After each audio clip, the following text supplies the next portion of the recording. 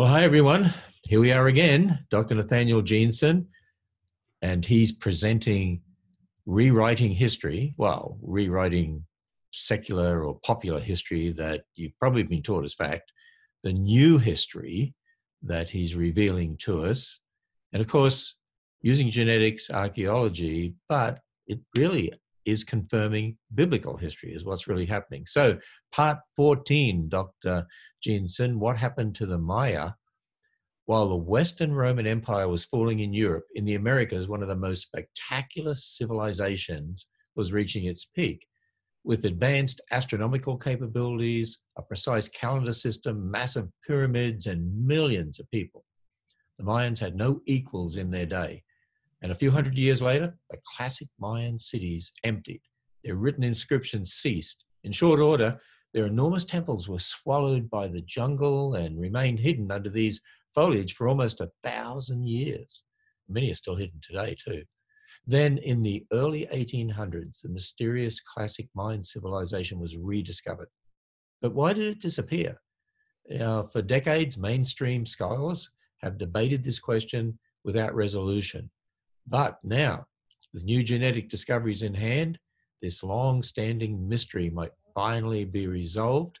So here we are with Dr. Nathaniel Jeanson, talking about what happened to the Maya. Very interested to see what happens here. So, Dr. Jeanson, part 14. Let's go. This is one I've been excited about for a while because it's such a fascinating story. And it's one section of the larger story we're trying to understand. Who do we come from? What are the relationships among the very different peoples today? Even in the Americas, we've got multiple so-called races, ethnic groups. We have racism in the United States. Well, how do we relate to one another? And what's the relationship between us and the ancients? This is something that's going to be especially relevant as we discuss the Mayans and the questions that arose about who built that civilization, who was responsible for it. I've assumed that the ancient cultures that were not in the part of Europe I trace my ancestry to must not be related to me in some way that's meaningful, and I've discovered that these sorts of assumptions are wrong. In 1839, two men set sail from New York City for Central America in pursuit of rumors of stone ruins in the Central American jungles. These two gentlemen had visited and published on ancient Egypt. If you've ever been, or if you've seen pictures of it, you know what a massive, awe-inspiring civilization this was. Could there be something of equal magnitude in the Americas?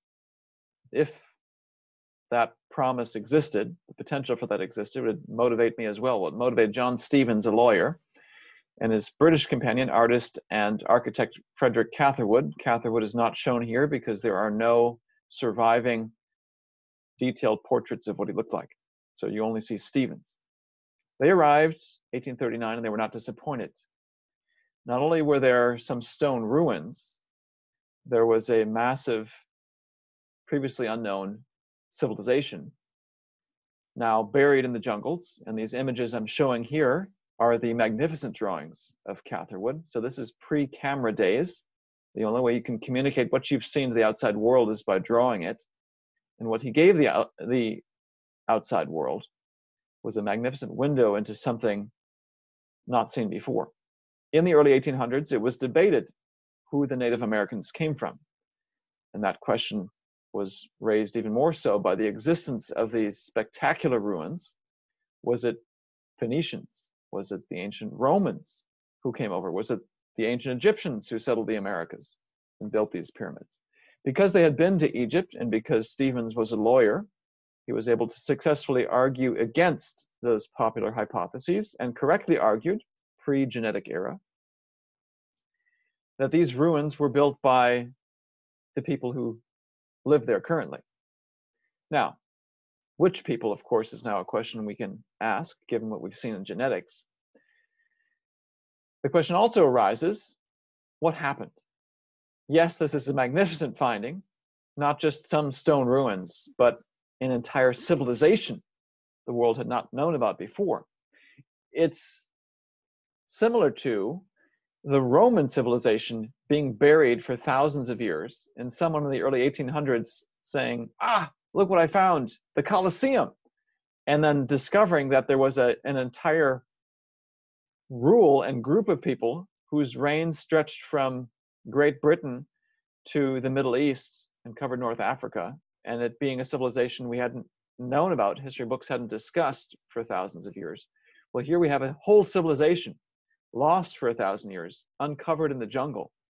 That in and of itself is spectacular, but raises perhaps more questions than it answers. Yes, this is magnificent, but why did it get buried and get lost for a millennium? What happened to the Maya that would be swallowed up by the jungle and be hidden from Western eyes for 1,000 years? Episode 1, we saw that the world is smaller than we think. There's more connections among us than we've previously thought. You go back a few hundred years, and the world is 20-fold smaller in population size than it is now. You've got a lot fewer options for a spouse back then than today. And so either you marry someone who's a closer relative than you're comfortable with today, or you marry someone outside your group. And if the latter happens, this means the ethnic groups today are more connected more recently than we think.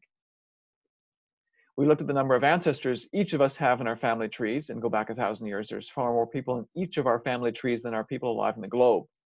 The only way to solve this math problem is to make the family trees of each of your parents connect, and mine and Ken's genealogies to connect, and mine and for your viewers, our genealogies to connect. Well, this implies then that ethnic change has happened frequently. If you're a creationist, yes, we've talked about this as being prompted by Babel. And yes, that's true, but it looks like ethnic change has happened repeatedly throughout human history, and oftentimes silently. We talked about the rates in episode 4 of human reproductive growth, and slight differences between ethnic groups can lead to the possibility that most Europeans are of recent African descent or Australian Aborigine descent. All that's theoretically possible with a small group of migrants coming in, and you don't see the evidence physically today. I look Caucasian, but it's possible I have a very different answers than what I've been led to believe. We don't find these answers though with commercial genetic tests. You pay $100 to Family Tree and Me, or 23andMe, Family Tree DNA, one of these places, and they're going to tell you the answer from DNA that's inherited from both parents. That can't give you a very good answer because the genetic signal gets diluted every generation. There's other reasons why you can't go back more than 4 or 5 generations, which is what I've already been able to trace through my dad's work in my own family tree. You need DNA that's inherited from one parent or the other parent that doesn't get diluted. It's only, in theory, mitochondrial DNA, which is maternally inherited DNA, or Y chromosome DNA, which is paternally inherited DNA. There's clocks that exist in our cells. It's the Y chromosome one that's the most useful. Both the maternally and paternally inherited DNA, though, mark off just 200 generations or less since the human race began. Our family tree is much more shallow than we think. To go from 8 people at the flood to the 8 billion alive today in just a few, in 200 generational steps or less, means this explodes very quickly and shrinks very quickly. If you look from the present backwards, you've got to connect the branches of the human family tree very quickly. So the number of Y chromosome differences, that's what we settled on from episode 6 going forward. The male inherited DNA is what we're going to use to uncover the history of the human race by the number of differences among us. So if Ken and I have few Y chromosome differences between us, we must have a recent common ancestor. If there are many Y chromosome differences, we must have a distant common ancestor. The global human Y chromosome tree is the key to human history. And we began to uncover that history in episode 7, looking for the lost relatives of Europe. We found some of them in India, of all places. These are not 2 civilizations that were apart for thousands of years and suddenly recovered contact in the 1600s with the East India Company. No, there's a recent connection that precedes that by 100 years, 1500s approximately. And we found out that the explanation for this has to do with the Mongols moving into Eastern Europe and then being pushed back out, and Mongols coming down into India. It's a connection due to Mongol heritage. The ancestor is not a Caucasian. The ancestor is not an Indian-looking person, South Asian. It's a Central Asian person. We've seen that Central Asia also connects Europe to ancient China, a long-standing isolated civilization, deliberately rejecting foreign influence. Yet there's been episodes of foreign influence from the north. Those northern so-called barbarian tribes are the genetic link between Eastern Europe and ancient China.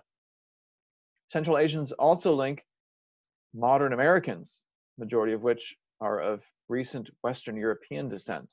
This hidden history of the Americas reveals that the ancestors of most Americans are not who we think they are, not long-standing Europeans, they're Central Asian once again. And 2/3 of Western Europeans, which also means in the majority of the Americas, and 2/3 of Eastern Europeans, both trace their recent ancestry to Central Asia. That's remarkable. We don't look like Asians with slanted eyes and all the other features that we stereotypically associate with Asians. We look like Caucasians, yet the ancestry we've seen according to the family tree is Central Asian. And the way you can still look Caucasian today, yet have this recent Central Asian ancestry, goes back to the factors we discussed in episodes 3 and 4 about how the genetics works out. We've turned our attention in recent episodes to the pre-Columbian history of the Americas. Who are the Native Americans? We've seen that archaeologically, even in mainstream science, there's a revolution that's happening. There were far more people here in the Americas than we've previously been led to believe, and they were far more advanced than we previously thought. And this has spectacular implications for how we think about the Amazon in particular, the rainforest in South America. This does not look like, archaeologically, a pristine wilderness that's been untouched by primitive peoples for thousands of years. No, they were actively cultivating it and transforming it before Columbus ever arrived. And we've seen that before Columbus arrived, the Americas were resettled. The Native Americans today were not the first Americans, and this is not some creationist working in some back corner of the internet trying to rewrite racial identities and these sorts of things. We've seen in the previous episode that there appears to be written records, if not many other oral records, that echo this discovery in genetics. So I've concluded I'm not announcing a new discovery. I'm recovering old history that's been neglected. Well, what happened to the Maya? That's what we want to discuss today. If you're like me, the Native Americans have, in my understanding growing up, a strong North American connection. What we've seen, though, is that the genetic discoveries we've uncovered have implications up and down the Americas, and the implications are shocking. Today's Native Americans are not the first Americans. They arrived from Central Asia in the early AD era, around 250 to maybe 800 AD, somewhere in there. We're not quite precisely sure which date it is, and we'll discuss in future episodes and try to uncover the exact history there. And apparently they wiped out whoever was here first. That's as far as we've gotten, and it's raised all sorts of questions we've never thought of asking before. Why did they leave Central Asia? What happened once they got here? And who were the first peoples who preceded them? Written histories, oral histories from Native Americans appear to describe for us what happened. The Delaware record, we looked at this map, and I'm going to point out that this map is largely confined to North America. Yes, there are points at which the Delaware record branches off, and there are people who break away, but it's silent on their fate. And if you're like me growing up, the history of the Americas south of the Rio Grande, before Columbus, is largely a mystery. So let's begin with some things that might be more familiar, even if you didn't discuss this in history, in history class growing up. The Aztecs were the magnificent and human sacrificing civilization, dark civilization, that were in existence when the Spaniards arrived. Here you can see some of the geographic realm of the Aztec or the Mexica Empire. Their capital city, Tenochtitlan, was basically the site of modern-day Mexico City, but modern-day Mexico City exists on a site that was once a lake. And Tenochtitlan, the capital city, was basically a city on the waters. Here's a mural of what many thought it looked like and what archaeology is now uncovering. Lake has since been drained, but what it looked like apparently was a tremendous site for the Spaniards who first arrived. So here's a quote from one of the Spaniards accompanying Cortez, who we'll talk about more in a moment, when they first saw the Aztec capital.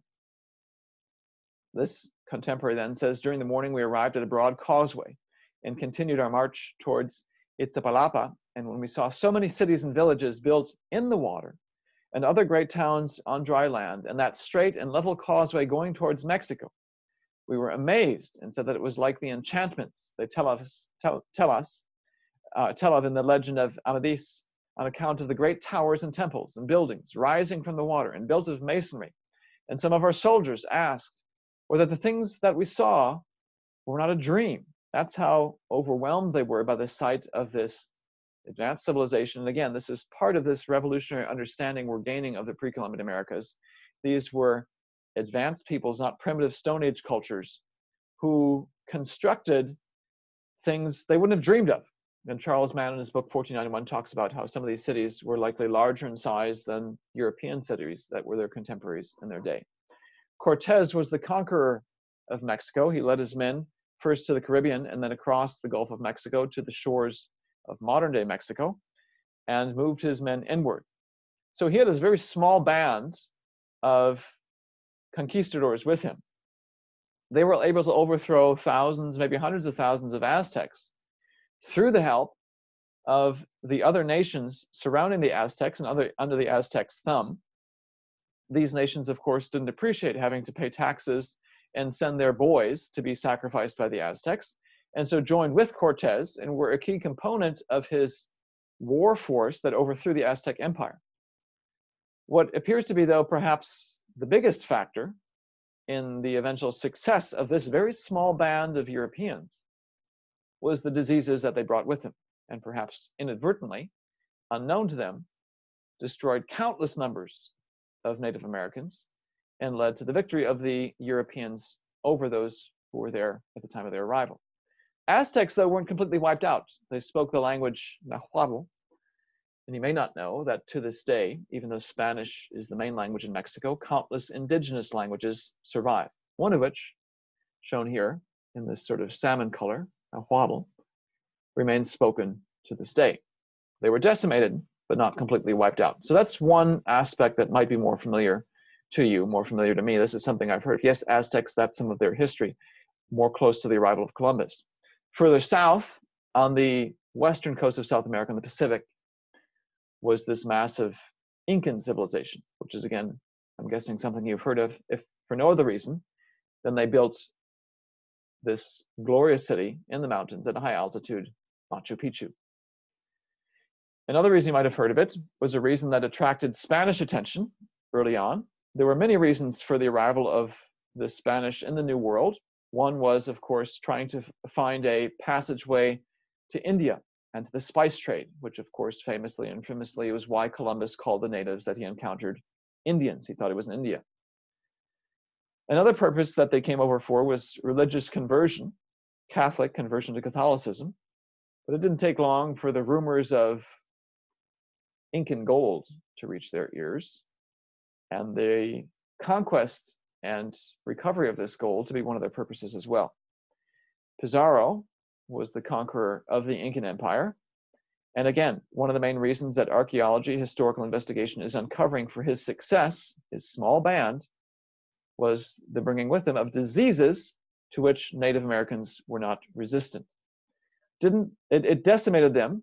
Once again, though, it didn't completely wipe them out. The language of the Incan Empire was Quechua, and Quechuan languages continue to be spoken in the Americas, in Ecuador, Peru, Bolivia, parts of Argentina to this day. So even though Spanish, Portuguese are the primary languages, the indigenous languages survive to this day. So there are some handles by which we can begin to understand the Mayans, some historical time points by which we can think about the Mayan civilization.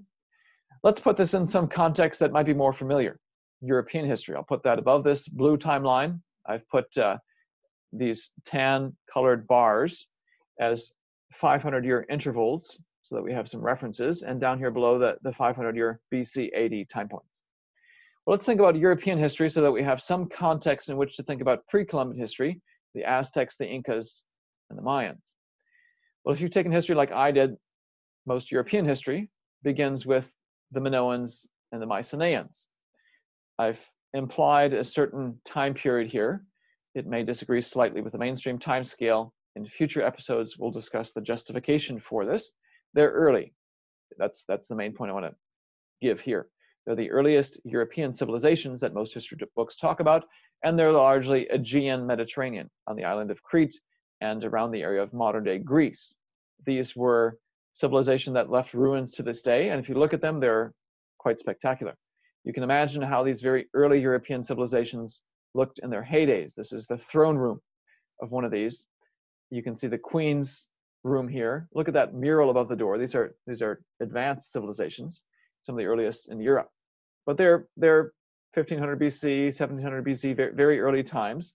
And it's about 1,000 years later when perhaps more familiar European civilizations enter the textbooks. Alexander the Great, around the 300s BC, goes on an attempted world conquest from the Mediterranean all the way to the borders of India. We, of course, know there's civilizations in India and in China at this time, but he's conquering much of the known world in his escapades. His civilization, though, he dies young. It's split up among his generals, and the remnants of the Greek civilization are eventually conquered by the Romans. The Romans rule North Africa, part of the Middle East, Western Europe. It splits into Western and Eastern halves. The Roman Empire does eventually. The Western half is conquered by the barbarians, so-called barbarians, the Germanic tribes, and even a Central Asian tribe or two. The Eastern European Empire survives for another millennia. We often think of it not as a Roman Empire, but as the Byzantine Empire. They fall in the 1400s. Western Europe, though, falls, as we've been taught, into the Dark Ages. This is technically the beginning of the Middle Ages. I tend to think of the Middle Ages, though, as associated with knights and castles and the time period more around the 1000 AD, 1200 AD. Eventually, the Middle Ages give way to the Renaissance, recovery of the classical Roman and Greek learning.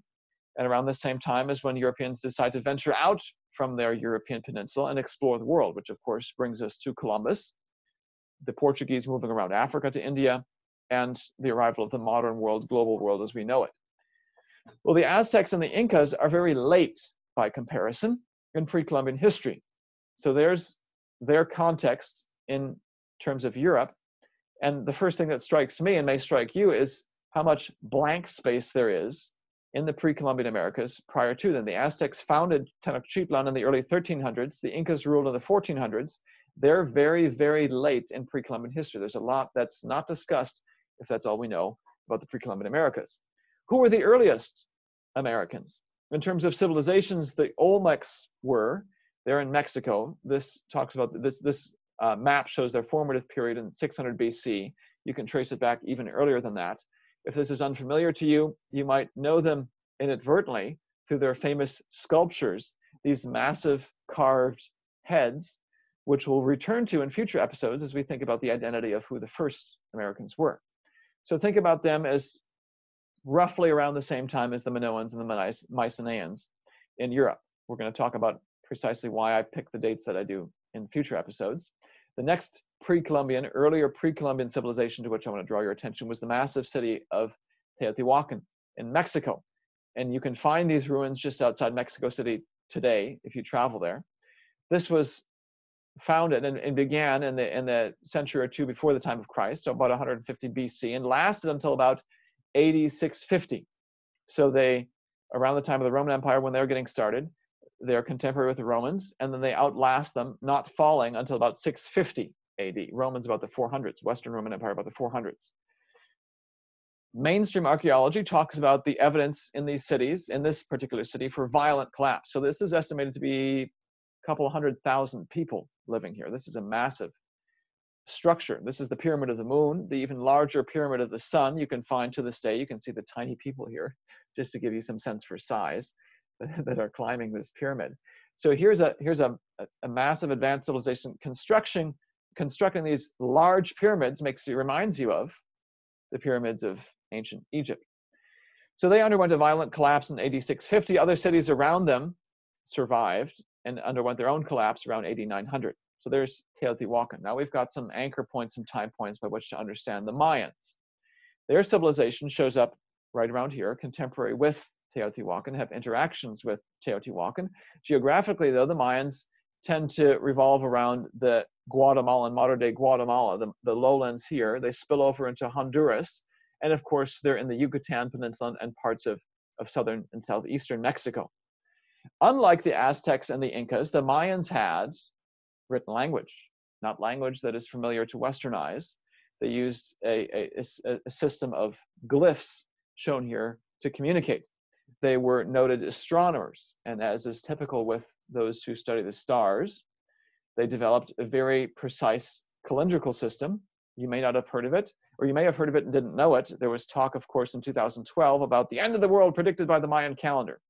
Well, the Mayan calendar goes through cycles, and 2012 was a change in one of the cycles. And so people wondered if this was the end of the world. What we discussed a few minutes ago, of course, was the massive structures that they built. This is what Catherwood depicted, a very good depiction in pre-camera days. Here's a more recent photograph then of the very intricate structures these people constructed. Look at the artistry that's involved in their carvings. I was thrown off initially looking at some of the human forms they carved, because they looked like a style that was almost grotesque to me. And I had to correct my thinking, studying these images more closely. Notice, first of all, the very fine and precise and accurate anatomical detail in the shape of the eyes, the structures of the face, the nose, the lips, the chin, the arms. These people knew what they were doing. This wasn't some system of art where they exaggerated and made some sort of grotesque representation of the human body.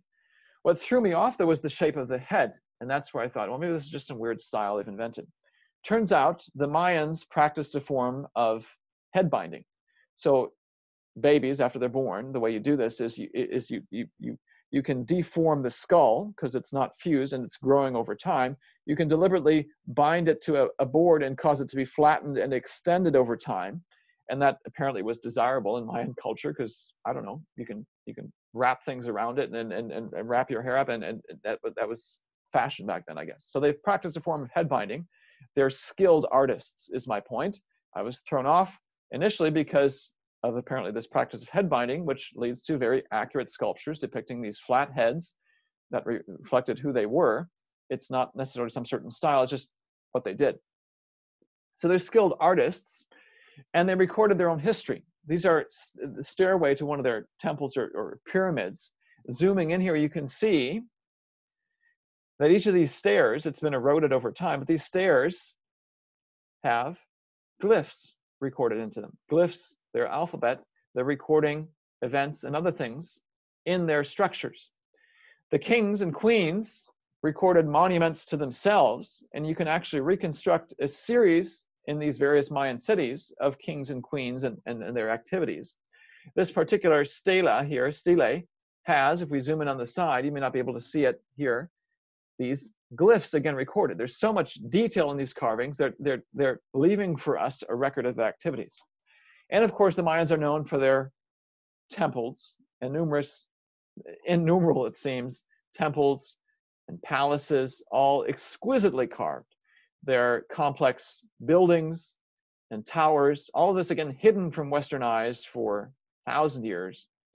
More buildings, tombs and pyramids, innumerable pyramids, massive cities, and more pyramids, more pyramids, and more pyramids. These people were builders like no others. Chichen Itza shown here. Of course, they didn't always look this way. They were buried under the jungle, and it's taken years then, of course, to recover them. There are pyramids that are still hidden in the jungle and covered by this overgrowth and are continued to be studied to this day.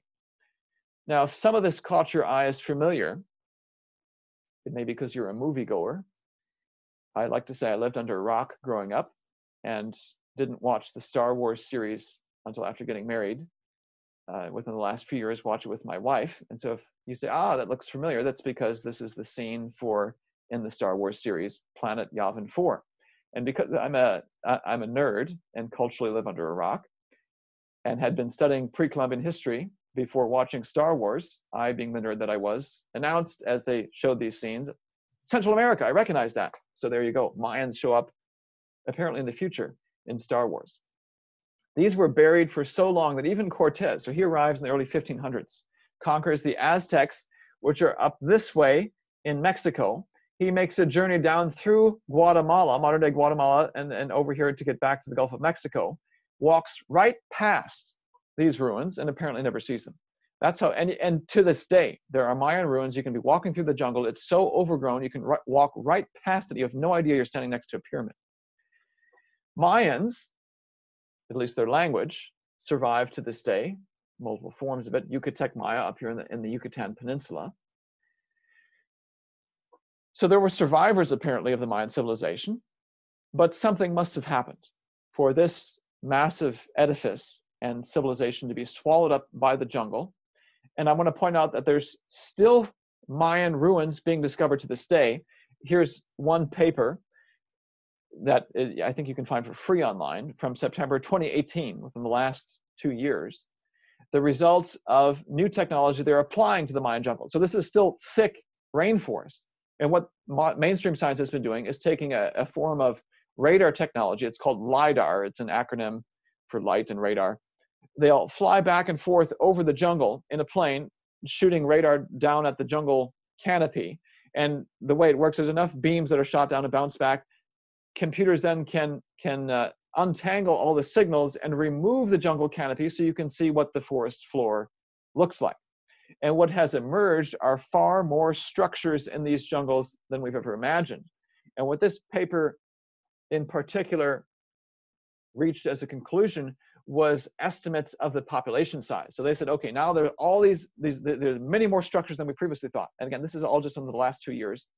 And if you have a subscription to Netflix or one of these other channels, there's maybe it's Disney Plus, National Geographic has a 4-part series describing the findings of this particular study, showing just how much more there's present in the jungle than we thought. Well, these authors, and you can read the paper if you're interested for yourself, they say, okay, we look at the new structures we've discovered, and then we say, what sort of population could support? Could these cities support and these farmlands and such? You can see the evidence for this, the terraces or evidence of agricultural activity, and what sort of people would be required to build these structures. They run through all this math and they say, we estimate that in its heyday, so the classic era of Mayan civilizations from about 8250 to around 900-ish, so right in the middle of that, about 8700, we estimate, they say, that in just this region, shaded here in red, and you can barely see it, this small little peninsula in South America, excuse me, in Central America, there were 7 to 11 million people living in this part of the world. Well, what's a number without context? What does that mean? Well, let's compare it to Europe. There were as many people living in this small fingerprint, that shaded red area of Central America in the Mayan heyday. There were as many people there as were in this much of Europe. There were as many people concentrated in South America and Central America as were the combined populations at this point in history of the British Isles, Scandinavia, big chunks of Eastern Europe, and even spilling over into the Balkan Peninsula. All those modern countries shaded in orange, their combined populations in 8,700 were equal to the high end of that estimate for Mayan civilization. So this is a massive number of people living here. Their beginnings go back into the late BC era, shortly before the time of Christ. The Mayan civilization started. As the Olmec civilization was declining, the Mayans got their beginnings. The heyday, as I mentioned, the classic era, is partially contemporary with the classic Roman civilization. So Rome, time of Christ, and then falling around the 400s. Mayans, the classic civilization is 250, and they extend beyond the fall of the Roman civilizations. The Roman Empire is falling. They're in their peak, and they continue in their peak until almost up till 1000 AD. Well, right around AD 750, 850 to around 900, 1000 AD, suddenly, the Mayan cities empty of people, the stone monuments cease to be built, the kings stop recording their histories, and it collapses. In the Yucatan, so this, when I'm saying collapses, we're talking about the area right here that's still largely covered by jungle. In the Yucatan, there are still Mayan activity. So the collapse happens here. It also collapse happens in Mexico. Mayan activity continues up this way, but it's fair to ask the question whether the Mayan speakers today are the descendants of the classic era Mayan peoples. Why would I even say that? Because the Toltecs, the Mexican civilization that arises in the 900s, invades the Yucatan Peninsula, leaves obvious archaeological evidence of Mexican influence. And this pyramid, Chichen Itza, built in 950, is part of that era. So Mayan civilization collapses in the central Mayan lowlands. There's continuing activity in the Yucatan, but it's fair to ask whether or not these people today and the Mayan speakers today are descendants of Toltecs who happen to retain Mayan languages, or if they're actually connected genealogically to the people in the central Mayan lowlands. So this question of the classic era Mayan collapse, why the city's empty, the building stops, and it's gone, swallowed up by the jungle in short order. Even Wikipedia calls the classic Mayan collapse one of the great unsolved mysteries of archaeology. There's many explanations in a sense for that in mainstream science as there are in mainstream science for the demise of the dinosaurs. Nobody knows the answer. There's lots of theories propounded, hypotheses put forth, but nobody knows. So they have their climax, the Mayans in the first 1,000 years in the AD era, and then about 900 or 1,000 they disappear, and there's a petering, so to speak, of these, at least of Mayan speakers in the Yucatan Peninsula, that lasts up until the point, and even goes beyond the initial conquistador incursions. There were Mayan-speaking peoples who were resisting conquistadors even up to close to the modern era. But what about the classic era collapse? Why is this still a great unsolved mystery? And are there any answers that are plausible today? Well, enter the genetics that we discussed in episode 12. Again, we pointed out that it's the young Earth timescale, the young Earth model, that's the only model that successfully finds in genetics the smoking gun, the flatlining, that's the smoking gun of a population collapse, and it was large enough, it had retroactive effects. See episode 12 for the explanation, justification for why that is. Mainstream science talks about the collapse. What they do not talk about and do not detect is the recovery. So there's about 300 years of death and destruction among Native Americans, and they finally recover in population in the 1800s and 1900s, and the exact date depends on where you are in the Americas. We can, as young Earth creationists, recover that and detect that. So if it's working in the post-Columbian era, we can trust it in the pre-Columbian era. Well, lo and behold, and let me stop here for a second. Again, this is research in progress. These dates I'm giving always have a little bit of an asterisk with them. This is what we know right now. And there's still a little bit of uncertainty where exactly Noah is in the tree. I've narrowed him down to a very small window. Well, if Noah is where I think he is, my best guess right now, the people we call Native Americans today are actually not the first Americans, but they came over from Central Asia around 600 to 800 AD. And look at this. They undergo massive population growth and dispersal in the Americas, 800 to around 1,000 AD. Exactly at the same time, the Mayan civilization is collapsing, apparently without explanation in mainstream science. If Noah is in a different position, that means the Central Asian invaders came over 200 to about 500 AD, and they undergo massive population growth and dispersal throughout the Americas, 500 to 700, which is about the same time. Even mainstream archaeologists talk about the violent overthrow of that massive pyramid building city of Teotihuacan. Again, my best guess is Noah's here, but this is still a question we're trying to solve. Either way, the arrival of the Central Asian invaders right about here offers some very tantalizing clues to why either the city of Teotihuacan collapsed, these massive pyramid builders had their city emptied, or why perhaps the Mayan civilization itself ceased building these monuments to their kings, ceased building the pyramids in the Guatemalan lowlands, and eventually were swallowed up by the jungle. How many other mysteries are waiting to be solved in the DNA of today's Native Americans? This is the new history of the human race.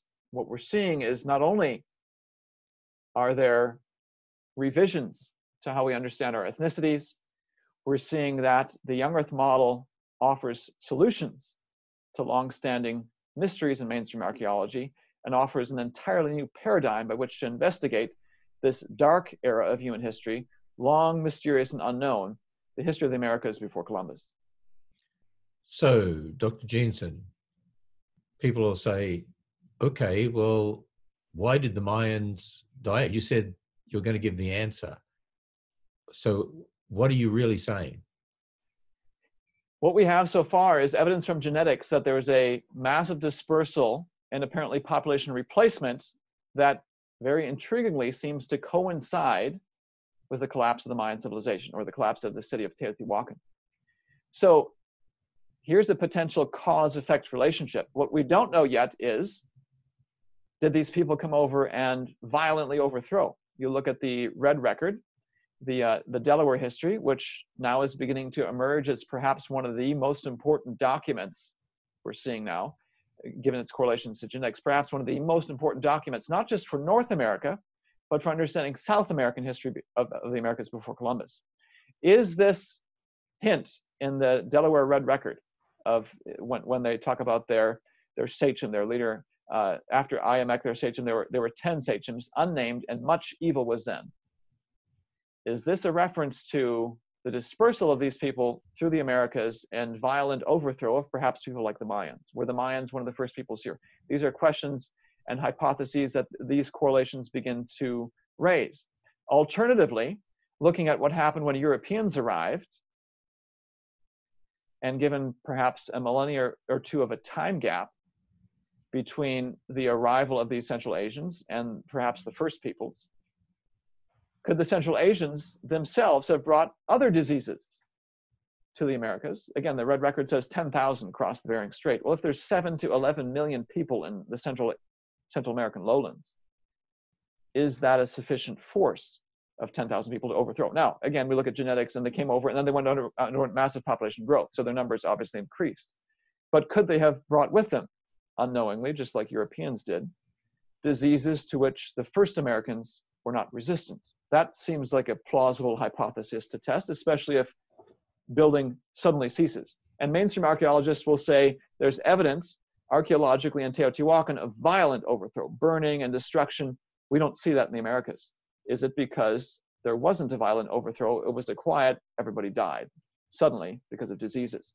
So what I'm saying is we have a very intriguing potential cause-effect relationship that is begging for someone to investigate this further. And one of the ways to investigate this further is to begin to gather more DNA sequences from Native Americans up and down the Americas to see if there's more details that can be illuminated, as well as this is begging for a deep dive into archaeology with a new framework, because this is something no mainstream archaeologist is even considering, because in mainstream archaeology and mainstream genetics, everyone in the Americas is related back to those first people who came over in 15,000 years ago. They spread throughout the Americas. And so no one is even thinking about the possibility that some foreigners came over subsequently from Central Asia and went up and down the Americas, wreaking havoc and destruction or disease wherever they go.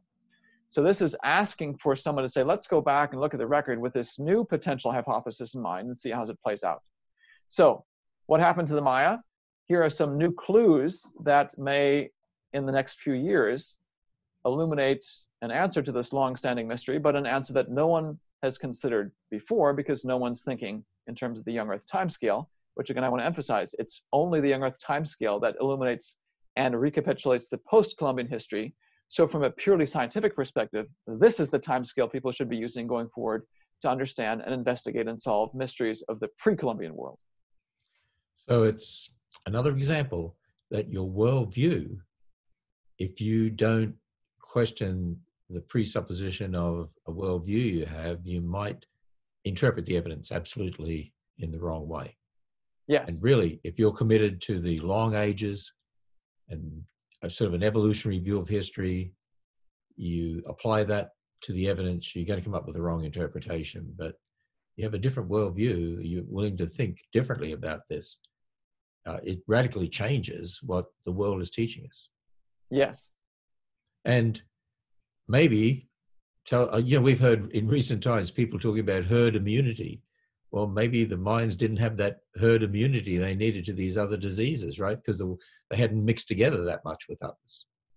Yes, and you think about the Black Death in Europe. This is something we're going to discuss in future episodes, and thinking about who were the first Europeans. What about the Vikings? Are there any people today, or their descendants? Can we find the Vikings in genetics? The more you dig into it, the more you see disease rearing its ugly head all throughout human history. And concepts of herd immunity and indigenous resistance or lack thereof playing key roles in the history of the human race, and key roles in illuminating and dictating who we are as peoples today to whom we trace our ancestry. So this is a theme that shows up prominently in the Americas with the arrival of Europeans. We're seeing it may play a prominent role in the pre-Columbian history, is playing a prominent role today, and may in fact be the rule all throughout human history. Time and time again, peoples ruling then, disease comes and wipes them out, and then you have to ask the question, do they have any descendants today? Do the Romans, the ancient Greeks, do they have any descendants in the modern world? These are questions we're going to explore then in future episodes as well. Well, Dr. Jeanson, for those that haven't seen the rest of the series, they can go to the Answers in Genesis YouTube channel. There'll be a playlist there, or subscribe to answers.tv, very inexpensive, answers.tv, and this series will be there, plus hundreds and hundreds of other videos and live programs and future live conferences from Answers in Genesis. And we're going to go on to 15 and 16 next week. I mean, how many episodes do you think we'll have totally? I'm estimating about 20 to 25. Next week, we'll look at the question of what was going on in Central Asia. Can we pinpoint who these people came from when they crossed the Bering Strait, came into the Americas? What is their story? Why did they arrive? And in episode 16, we'll try to get back to that thorny question of who were the first Americans. And the title I have in mind right now is Mysteries of the Ancient Pacific and the Early Americans, and potential connections there. Of course, the Ancient Pacific, Australian Aborigines, Papua New Guineans, another very dark chapter of human history where there's virtually nothing known about what's going on. Archaeology is trying to illuminate some of these answers. Well, what happens if we bring genetics to bear?